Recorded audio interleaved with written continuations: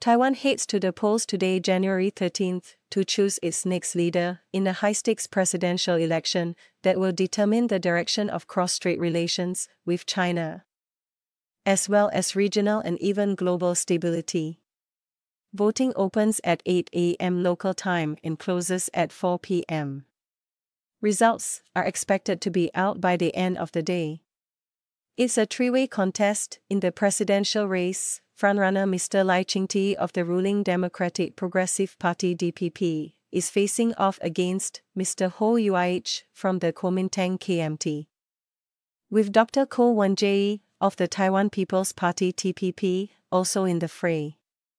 Final opinion polls, conducted on January 3rd, have placed DPP presidential candidate Mr. Lai in the lead, but the KMT's Mr. Ho follows closely on his heels. While TPP candidate Dr. Ko is a distant third, his party could hold a balance of power in the legislature.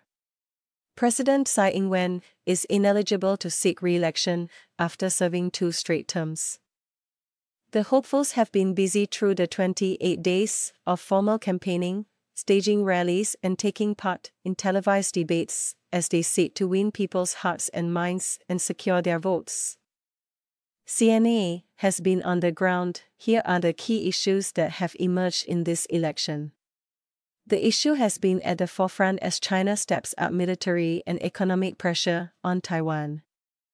Beijing has framed the election as a choice between war and peace across the Taiwan Strait, as well as between prosperity and recession. While China has not publicly stated its preferred candidate, it has clearly signaled who's not in its favor, calling the DPP's Lai a separatist and troublemaker. Mr. Lai was previously outspoken in his support for Taiwan independence, which China sees as a red line, but has since distanced himself from this. He has pledged to prioritize the status quo, saying only Taiwan's people can decide the island's future. Mr. Ho of the KMT has portrayed the presidential ballot as a choice between war and peace with China, mirroring Beijing's warning. He has said he will restart talks with China, starting with lower-level events such as cultural exchanges. Still, he rejects Beijing's one country, two systems model of bringing Taiwan under its control. As for the TPP's Dr. Ko, how exactly he will conduct cross-strait policy remains unclear. He has touted his party as offering a middle way between the DPP and KMT on the matter of China, while offering few details. We talked to analysts to find out the likely trajectories of cross-strait relations under each of the three men, and the best and worst-case scenarios for Taiwan, depending on who takes office. Like previous elections, defense has remained a key issue, arguably gaining greater prominence this election cycle as an increasingly assertive China looms large. In a sign of the times, a Chinese satellite launch triggered alarm in Taiwan just earlier this week after authorities sent out an emergency message notifying the public. An English-language version announced it as Air Raid Alert. Missile flyover Taiwan airspace, be aware. The island's defense ministry later apologized, saying the reference to a missile in the message was inaccurate. The three presidential candidates have all laid out their planned defense policies should they be elected. A common factor is to uphold defense spending, with the TPP's Dr. Ko going further to suggest raising the budget to 3% of the island's gross domestic product. Taiwan will see a record high overall defense budget of 606 new Taiwan dollars. $8,019.1 billion US dollars this year, or about 2.5% of its GDP. This would mark the 7th consecutive on-year increase in the island's defense spending. The candidates are also aligned on the extension of military conscription to 1 year, taking effect this month. It's a rare consensus in a campaign trail which has seen the hopefuls locking horns on an array of issues. The move has been met with broad public support. Still, reservations have been expressed over perceived lapses in training and equipment. Questions have also been raised over whether longer military service will translate to stronger national defense. High property prices. Stagnant wages. As people in Taiwan are faced with these twin realities, failure to provide relief and tackle the cost of living could cost candidates crucial votes in the presidential race. Properties in the island's capital Taipei are among the least affordable in the world. Meanwhile, an annual survey last year found that 90% of respondents were unsatisfied with their salaries, the highest percentage in 5 years. All three hopefuls recognize improving livelihoods as a pivotal issue, with the KMT's Mr. Ho and the DPP's Mr. Lai pledging to raise the minimum wage.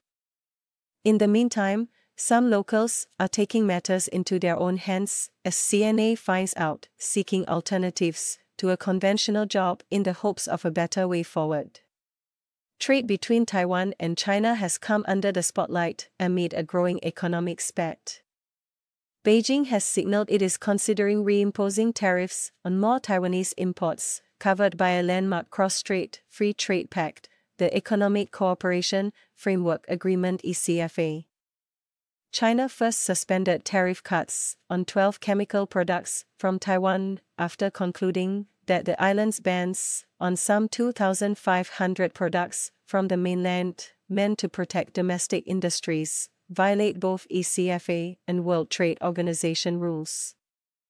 Beijing is now exploring similar action on more Taiwanese goods in sectors such as agriculture, fishery, and textiles.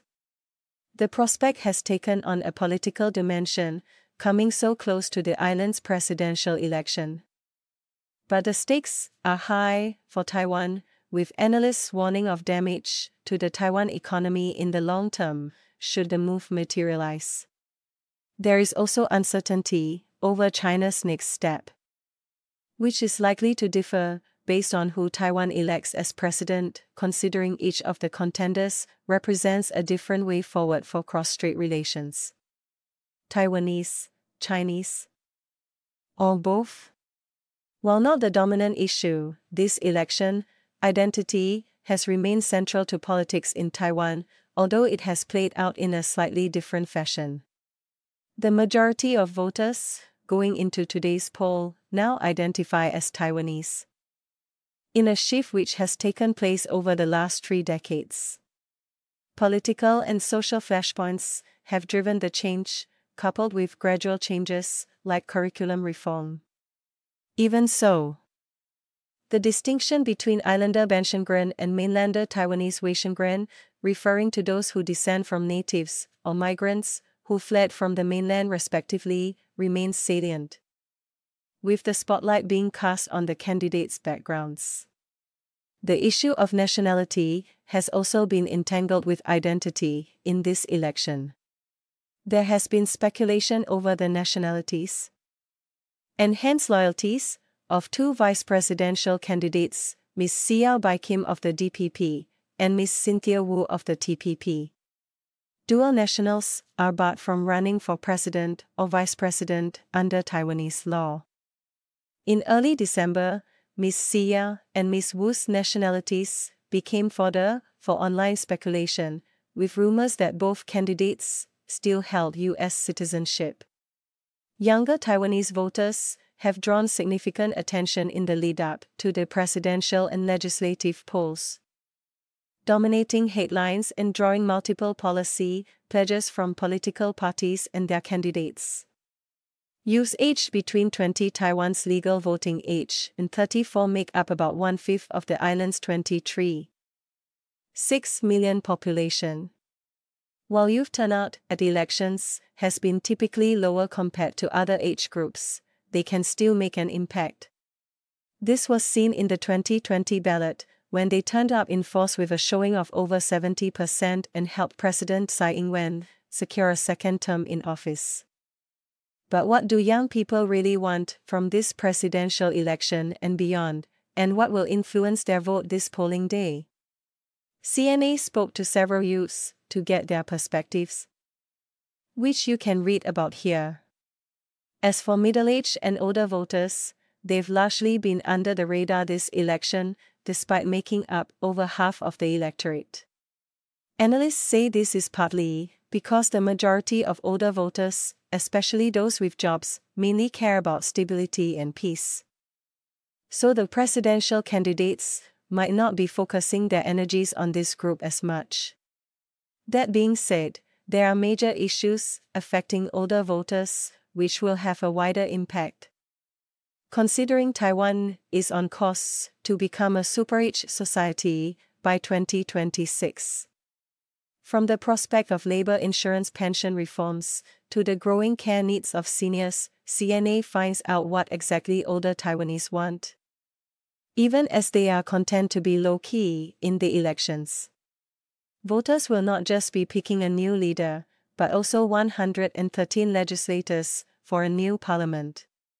While not as closely watched as the presidential poll, the legislative elections could have significant consequences, especially if the outcome is a hung parliament, as some analysts predict. With the DPP widely expected to lose its majority in the legislative yuan and the KMT likely to improve its standing while still falling short of a majority. This means the TPP would have the balance of power. In this scenario, the TPP is expected to play both sides of the aisle according to the issues at hand, setting the stage for more parliamentary contestation at a crucial time.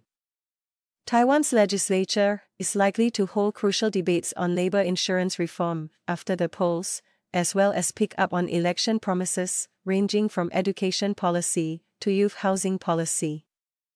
Gridlock in Parliament would potentially stall the passage of key laws, posing a major challenge for the government of the day in seeing through its policies and agenda.